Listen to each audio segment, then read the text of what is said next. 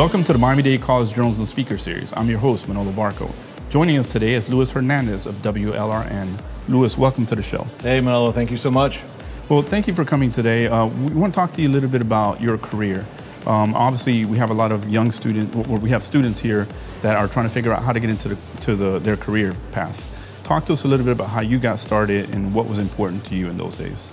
It's really interesting when I think about my story because I got into radio by accident. I mean, it was literally an accident. When I was in school, I was studying art and history. And I thought, if I'm not going to make it as an artist, maybe I could be a professor. And they opened up a radio station on the campus my sophomore year. And then one of my really good friends came up to me and said, let's go be DJs, just for fun on the weekends. I said, yeah, let's go, why not? And we went to the audition. I went up, got in front of a microphone, read a card. That was it. I thought, okay, whatever. The program director came up to me later and he asked me, have you ever done this before? I said, no. He's like, you want a job? Sure. Here I am now, almost 30 years later, I'm still doing this. It was completely by accident. I never, ever imagined I'd ever get into broadcasting. So it was a total accident. But I mean, you know, to answer like what's important to me, what I loved most about it, and I think why I stuck with it, is there was an intimacy to working in radio, in that you're just sitting in this room in front of a microphone and just talking to an audience. You know they're there. You don't see them, you don't interact with them, but you know they're there. And you're just talking to them. It's just your voice connecting with them. And it's always been something really special for me. Why I loved radio more than television, because I did a little TV, more than print, because I did some of that. It was always the intimacy of radio. It's just, to me, it's my love. It's my absolute passion. So talk to us a little bit about your instrument, your voice. How do you preserve that? I'm sure you, like anybody else, like to go and have fun. I'm sure you go to concerts, you go to sporting events, and I'm assuming you have to kind of rein back a little bit, right? Some of the fandom has to calm down. No, I do. Actually, don't go to as many concerts or games as I used to, or if I do, I'm not the guy who's screaming. I'm not, I'm just enjoying it. You have to. I mean, at least, look, I've known people who abuse their voices, and somehow they kept going, and lucky them, but I definitely can't. So for me, I'm careful I'm not doing a lot of screaming. I'm really not. I try not to. By the end of the day, I go home, and it's funny because, like, I've had my family say, you don't talk much. I spent the whole day talking. I don't want to talk anymore. I'm done. I try when I'm not talking, when I'm at home, relaxing, I'm not using my voice as much. And really, for me, if anything, it's just the trick that I learned a long time ago was from this famous soccer announcer, Andres Cantor.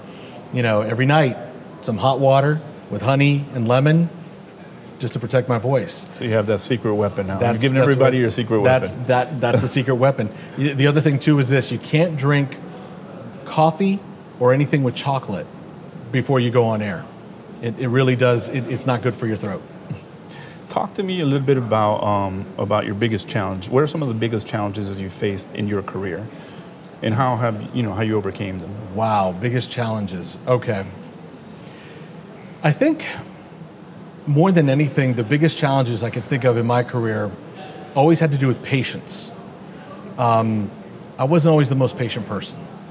I'm very ambitious, and I knew what I wanted to do, but a lot of times, and now I find myself at this stage of life trying to tell young people, be patient. You got to be patient. Things don't happen overnight. You don't build a career in a couple of years. It's going to take time. I always think about those moments in my life. Probably one of them, for example, was when I was in Las Vegas. That was the job before I was here. So it wasn't even that long ago. I remember I wanted to host. I was an anchor, but I wanted to host. And, you're trying to prove yourself that you could do it, and you don't get that chance. And I got to the point where I said, fine, I'm going to go somewhere else. But then you're looking, doing all these interviews, nothing happens, and you start feeling like maybe I'm not going to make it. Because years passed, and I'm waiting, and you keep getting rejected. And I'm thinking, well, maybe I'm just not good enough. But I tell people, no, hang in there. I get this job, and I still wasn't even hosting, but I wanted to take this job because I wanted to come back home to South Florida. And even when I was here, I was waiting, and all of a sudden, somebody retires. The opening comes up. We're going to give you a show. You're going to host. It took a while, but I was like, okay. Patience was always my toughest challenge because it's not something that's natural for me. So talk a little bit about transition. So you now have been a news anchor, and now you're hosting your own show. Talk to me about the different skill sets and different, what's different about what you're doing today in those two capacities? Anchoring is something, first of all, it's something that you do in a very short period of time. You anchor for 3, 4, 5 minutes at a time. So, you know, you're going to be on for a short period of time. You've got to be very focused. It's not to say you should always be focused, but, you know, you have a script, you have the stories in front of you, everything's laid out for you, and everything is about time. I've got to fill 5 minutes, I've got to be out in 5 minutes. And then everything is about making sure that I am sticking to that script, and I can't deviate from it. I've got to, you know, everything's got to be the exact wording, structure that's right there in front of you. Hosting is a little bit more, it's more ad-lib. I mean, there's a script, but for the most part, we've got to fill 45, 50 minutes, and it's a conversation. All it is more than anything, it's like us right now. It can be dangerous too, though. I imagine that leads you down that path of like, oh, maybe I shouldn't have said that, Yes, no, you're right. You have to be careful. When you're anchoring, it's easier in that if you're just reading what's in front of you, you can't deviate from it. You're not going to say anything that you would regret later. When you're hosting and you really can just go off script and start doing whatever you want, yeah, every now and then you might, it's not to say I'm never going to say anything that's going to get me in trouble, but I could say things that are inaccurate. I could say something that is factually wrong, and then I'm going to have a producer in my ear right away say, nope, that's wrong, correct yourself right now. And so then I have to, right there in that moment, I have to correct myself. Well, we're going to take a momentary break, and we'll come back with Luis Hernandez at WLRN.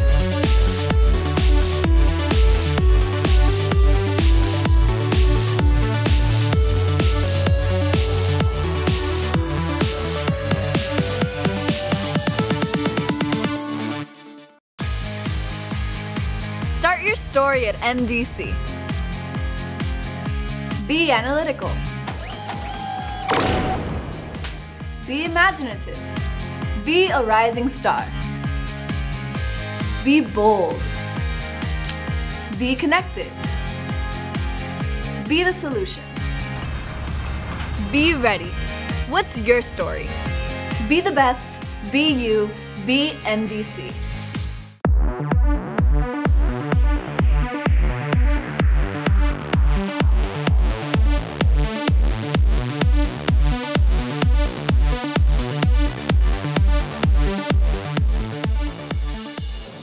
Welcome back to the Miami-Dade College Journalism Speaker Series. We have Mr. Luis Hernandez here from WLRN. Luis, before the break, we were talking a little bit about your career, obviously. Can you talk to us a little bit about variety you've had? You've done sports, you've done news, you've done radio, you've done TV, newspaper. Talk to us about the importance of having variety in your career. The variety, a lot of the variety, by the way, was not by choice. You know, I mean, I started as a sports guy, and I thought that would be my life. And to be honest with you, I got a little tired of it. And I wanted something else. I wanted a challenge. And when a news job came up, I said, let me try it, because maybe I'll like it. I don't know. If anything, I do tell young people, like, be flexible. You don't know what you're going to like. If you haven't tried it, you cannot judge it. So a news job came up, and I took it, and I said, you know what, this is actually a lot more fun. But yeah, I mean, throughout my career, sometimes it was by choice and sometimes not by choice, where I just got the opportunity to go do something I usually wouldn't do. And all of those experiences, I mean, they were really powerful. I think about one, for example, when I switched from sports to news, I took a job at a radio station in Denver. And this is very new for me. I knew how to report and go out in the field and do all that, but I had never covered things like, that year I was there was a massive wildfire. And they were like, you're going out there and you're going to talk to some people who've lost their homes. You're going to talk to some fire officials, you know, be careful. And I was like, I never had to do anything like that. I never had to worry about those things. And I remember I felt a little bit unprepared, because I remember at one point I did find some people who were standing on a cliff overlooking this valley. You could see the fire. And I was just talking to different people. And I remember talking to this one gentleman who was standing there, and he didn't really say much. And I was frustrated because being in radio, I was like, well, I need some comments. And then it wasn't until afterward I realized he was holding a piece of paper.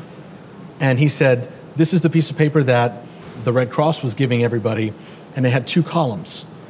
One column was a bunch of numbers, the other column was a bunch of numbers. These are the houses that are saved. These are the ones that are lost. Wow. And his was on the list that was lost. It didn't hit me until afterward. Well, the man was in shock. Yeah. It was a wake-up call for me. I did not know how to handle that at the time, but experiences like that made me realize, okay, there's a certain way you have to approach people with a compassion. You still have to do your job, but you have to remember that we're all human beings. And especially when they're in a situation like that, you have to approach them the right way. Sometimes you don't approach them. You have to leave them alone. So those kind of experiences were, you can never learn that in school. Never. Absolutely not. Yeah. So talk to me about your schooling. So you grew up in South Florida. You're a South Florida kid. You grew up in Palm Beach County, right? Yep. How important is it to be reporting in your community now? And how important is it for you to understand your community and be able to report on that? That's always the interesting part is like so many young people want to leave. They want to get away from home. And I was one of them. I said, you know what, I got to get out of here. My life, my career took me to a lot of different places.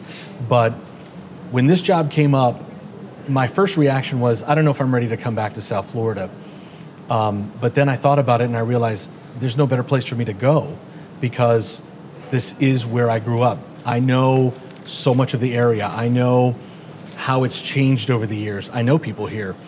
When you know the place, you think about this.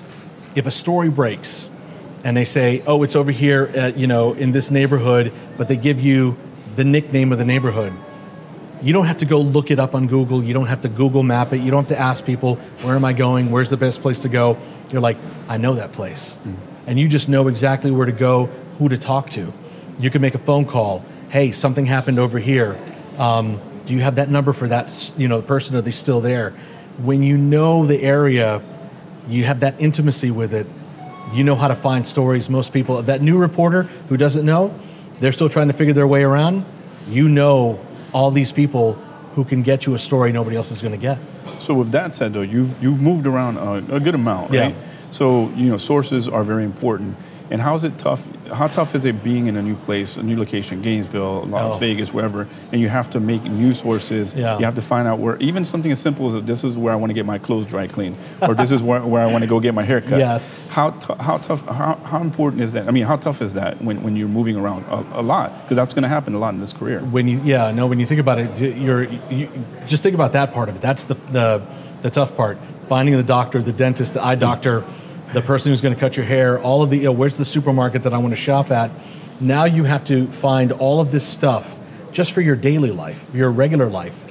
But then you're talking about trying to build a whole new list of contacts, and I mean, if you have a beat, you cover the crime beat, you cover the healthcare beat, then fine, you know where to start looking. But then you got to go meet those people, introduce yourself. Hi, I'm Luis Hernandez. I'm covering this beat. We're going to be talking a lot. Then you got to start working with those people. And it's like building any relationship. It takes time. It takes time to build that relationship compared to when you've been living in a place for a while. You know somebody who knows somebody who knows somebody, and it's easy. But it can take months. It can take at least a couple of years before you feel really comfortable in a place and you feel like at least you can make your way around certain parts of the neighborhood. So, but what would you say to a student who would say, well, that's exactly why I don't want to move. I don't want to move. I want to stay in my place that I know everything. I mean, I would tell them if you could stay home, that would be ideal, but it always depends because some people, and this is the funny part, is that I was always a little bit shy. This is why radio always worked best for me because I could be in a studio and people would come to me to do the interviews at the studio. Some people are very outgoing. They can show up. They could go anywhere. And some of these reporters, these are the reporters with the major networks or the big newspapers. They're the ones who you always hear that term, they get parachuted in. Those are the ones you'll send out, because they can go to a strange place and in no time they feel comfortable, or at least they can find their way around. If you're that type of person, you're going to be fine, but not everybody could do that. A lot of people end up coming home anyway. It's what I tell young people. You're probably going to end up going home anyway. I did, and you'll be happy for it. And I guess that's a comforting thing to see, because most people say you seem pretty confident, you seem pretty comfortable, and if Luis Hernandez was maybe not as comfortable at some point in their life, in their career, I can build off of that, and there's hope for me, I guess. There's always listen, when you're first starting, you're always lacking that confidence because you're young and you're building yourself up, and it takes time. And it's easy for me to say because I've been doing this 25 years. Mm-hmm. Yeah, hindsight is I can look back and I understand that journey that I took. But I just tell people, over time you start to get comfortable in yourself. You get comfortable in your own shoes, and then you don't even think about it. Perfect. Well, we're going to take another break, and we'll return with Luis Hernandez of WLRN.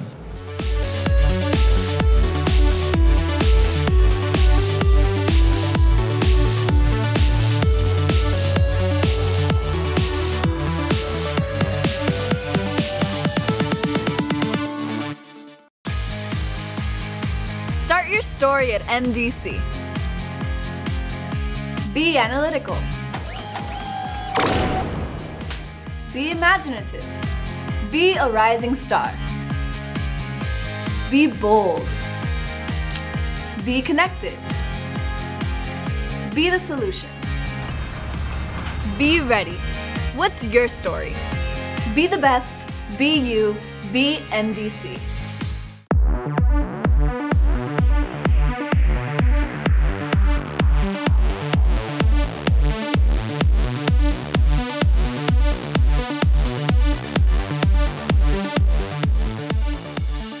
Welcome back to the Miami-Dade College Journalism Speakers Series. We're here with Luis Hernandez. Luis, thank you for being here again. Thank you. Let's talk a little about your newest venture, Sundial. Talk to us a little bit about this new challenge you have. I love this story because of how it happened. The show that was on before us, Topical Currents, that was a show that was on for many, many years. So it had a very devout base of listeners that, had been with them for a long time. And the host, Joe Cooper, decides, I'm ready to retire, I'm done. So the station had to decide, what are we going to do? And they said, instead of just giving that hour back to the network, let's keep a local show. And they knew of my desire to have a show. And they said, all right, Luis, here's your chance. Now, the thing about it is that we had to turn this around in a couple of months. And anybody who's been in the business knows, television or radio, you don't build a show in a couple of months. It takes months. It could take a year. But we had 2 months. And we actually lost 2 weeks because of Hurricane Irma. So we had basically 6 weeks to build a radio show. And we were a week and a half before the show started. We didn't even have a name yet. So we were still in that process trying to put it together. And it was a lot of fun. As crazy and stressful as it was a lot of fun to do that. But the show is really special because it's everything that I wanted a show to be. A local show that sounds like a national show, but the focus is completely about everything South Florida. It's about life here in South Florida. And people who listen to it, I always imagined that the listener would want to listen to this program because it has a South Florida sound. The attitude, the mentality of the show is about South Florida. And that if you really wanted to know what life is like here in this region, this is a show to go This is the show you would go to, because this would tell you everything you need to know. So it's interesting because you were talking a little bit about patience in the beginning, and I guess everything that you were looking for came to fruition now, and all the things you did before prepared you for it.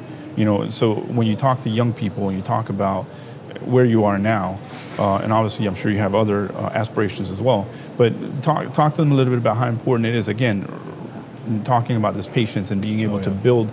I tell students all the time, it's like building a house. Every little thing you do, it's another brick, another brick, another brick. That's a perfect analogy. I think it takes time to build a house. By the way, using that analogy, it takes a long time to build a house. You could burn it down really fast. So remember your reputation. Remember how you treat people is really important. But yeah, that's a good point, is that I can look back on all of the things that I've done in my career. working in radio. Most of my career is radio, a little bit of television, a little bit of print. I took acting classes at one point, which was very helpful. I think about all those experiences, and it led me to this point now. Every now and then I get people who tell me, you know, when they sit in the studio, they get nervous, and then once we start, I'm good at getting people to be comfortable and just be themselves. And then when it's over, they ask me, you make it look so easy. And I say, that's not natural, that's not normal. That's 25 years of doing all this stuff. That's why it seems so easy for me now. So is it tough to turn that off when you go home? You're sitting, you know, friends and family. Is it tough to turn it off? Because, you know, you have the voice, you have you're inquisitive, you have these questions. Yeah. Talk to me a little bit about that. Maybe it's probably caused some problems at home, or? Well, no, I can turn it off for the most part. You know, when I go home, I like I said before, I try not to talk that much because I want to relax. But I can shut it off and just step away from it. But it's not to say I've always been just an inquisitive person anyway. But when I start getting into conversations with people, I just start asking so many questions. And it's just because it's just normal for me. People don't understand about details, right? Yeah, and some people are just like, the questions you're asking, why are you asking that? Like, I want to know what you're doing and how you do that. So that's when I don't shut it off, because it's just normal for me. I want to ask questions.